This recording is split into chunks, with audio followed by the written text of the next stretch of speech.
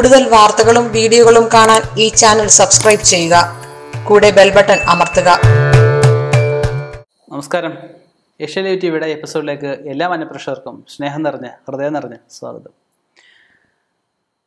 കാക്കകളെക്കുറിച്ച്, പല പക്ഷികളെക്കുറിച്ച്, അതുപോലെ പല ജീവികളെക്കുറിച്ചൊക്കെ ഞാൻ പല എപ്പിസോഡിലും പറഞ്ഞിട്ടുണ്ട്. എന്നാലും അതിൽ പെടാത്ത ഒരു 5 ജീവികളെക്കുറിച്ചാണ് ഞാൻ പറയുന്നത്. അതിൽ പെടാത്ത 5 ജീവികളെക്കുറിച്ച് പലരും ചോദിക്കുകയുണ്ടായി. അപ്പം അതിനെക്കുറിച്ചുള്ള ഫലങ്ങളാണ് ഞാനിന്ന് പറയുന്നത്.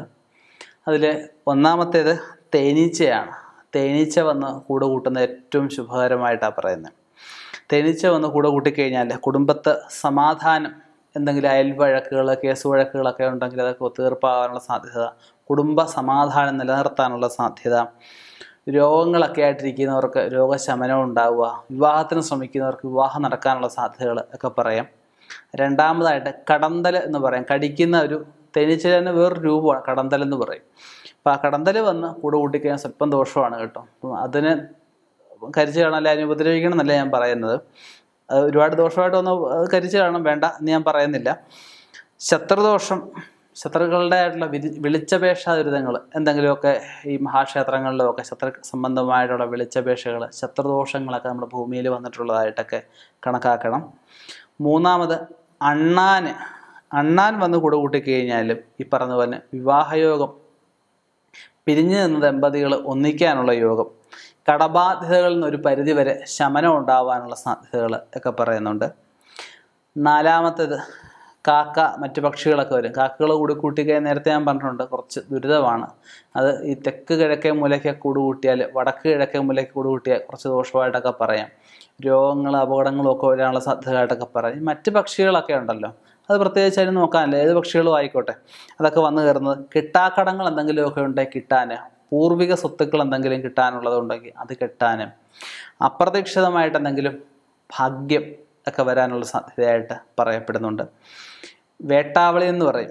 ഇപ്പം പല ദേശത്തും പല ഭാഷകളാണ്. ഇപ്പോൾ ഇവിടെ ആലപ്പുഴ ജില്ലയായത്, ആലപ്പുഴ ജില്ല മാവേലിക്ക്, അല്ലെ ഈ ആലപ്പുഴ ജില്ലയിലൊക്കെ പൊതുവായിട്ട് പറയുന്നത് വേട്ടാവളി എന്ന് തന്നെ പറയുന്നു. ഈ മൺപുറ്റ് പോലെ ഒരു ഇതുണ്ടാവും കൂടുണ്ടാക്കുന്നത്. അപ്പം അത് വന്ന് കൂട് കൂട്ടിക്കഴിഞ്ഞ് കഴിഞ്ഞാൽ ക്ഷുദ്രദോഷങ്ങൾ എന്തെങ്കിലും മണ്ണിൽ വന്നിട്ടുള്ള അവസ്ഥകൾ പറയാം. അതുപോലെ പെട്ടെന്ന് തന്നെ ആ കുടുംബത്തിൽ ഒരു സന്താന ഭാഗ്യത്തിനുള്ളൊരവസ്ഥ, സന്താനം ഉണ്ടാകാനുള്ളൊരു യോഗമായിട്ട് ഒക്കെ പറയാം.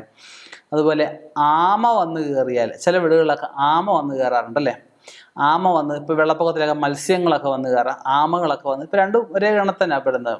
മത്സ്യവും ആമയൊക്കെ വന്ന് കയറിയാലും ഈ വാഹനം, പുതിയ വാഹനം വാങ്ങിക്കുക, പഴയ വാഹനം കൊടുത്ത് പുതിയ വാഹനം വാങ്ങിക്കാനുള്ളൊരു യോഗമായിട്ട് ഒക്കെ പറയാം.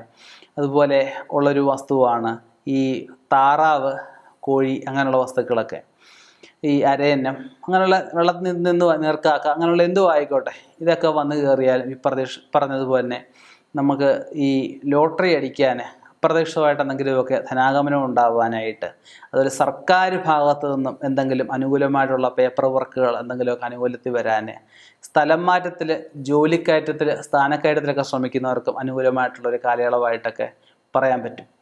അപ്പം ഇതിനെക്കുറിച്ച് അറിവുള്ളവരുണ്ടാവും. അറിവുള്ളവരുടെ അറിവ് അവിടെ നിൽക്കട്ടെ. അറിവില്ലാത്തവർക്ക് വേണ്ടിയിട്ടാണ് ഞാൻ നേരത്തെ പെടാത്ത കുറച്ച് കാര്യം കൂടെ ഉൾപ്പെടുത്തി വേറൊരു എപ്പിസോഡ് ഞാൻ ചെയ്തത്. പലരും ചോദിക്കുകയുണ്ടായി, അറിവില്ലാത്തവർക്ക് അറിവ് പറഞ്ഞു കൊടുക്കണമല്ലോ. കൊടുക്കും തോറും, ഒരാൾക്ക് അറിവ് പറഞ്ഞു കൊടുക്കും തോറും അറിവ് നമുക്ക് കൂടത്തേ ഉള്ളൂ, ഒരിക്കലും അറിവ് കുറയത്തില്ല.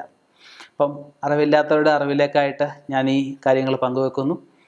ഇനിയും ഇതുപോലെയുള്ള വ്യത്യസ്തമായ വിഷയങ്ങളുമായി കണ്ടുമുട്ടാം എന്ന ശുഭപ്രതീക്ഷയിൽ നിർത്തുന്നു. നന്ദി, നമസ്കാരം.